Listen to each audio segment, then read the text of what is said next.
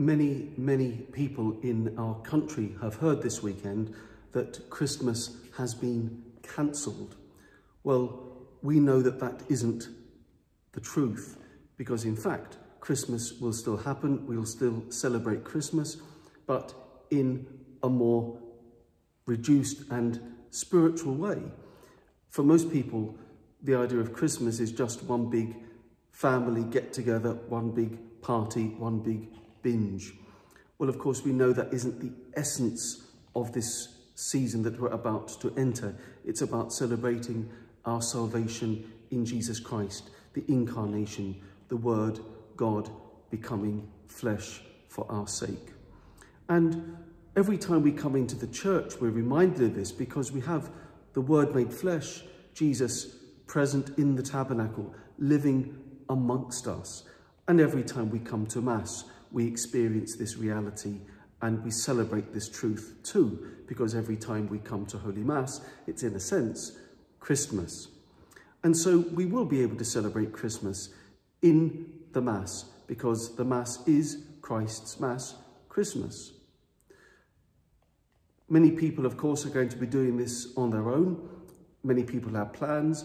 I have plans to be with family and friends this Christmas, but alas, those plans have had to be changed now. So we're going to celebrate Christmas in a different way. But the point is, we are going to celebrate Christmas, and we're going to do it perhaps for the first time in our lives, focusing perhaps a little bit more exclusively on that infant Christ, the Christ child. So I would suggest that there are two thoughts, two virtues, two attitudes that we want to live at this time. And the first is optimism. Optimism born of the truth and the fact and the belief that we're children of God. I'm a son of God. There's nothing greater than that. There's nothing that can give me more joy and more optimism in my life. So let's think always that we're children of God, and this will give us joy and the optimism we have as we go into this celebration of Christmas. The second thought is that we should be full of trust.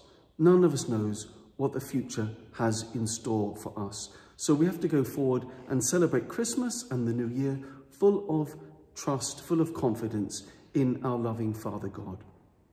Now, I've become aware that there are a number of members of the parish family who have become sick with the COVID virus, or who have had to isolate because they've been in contact with people who have also been infected with the virus.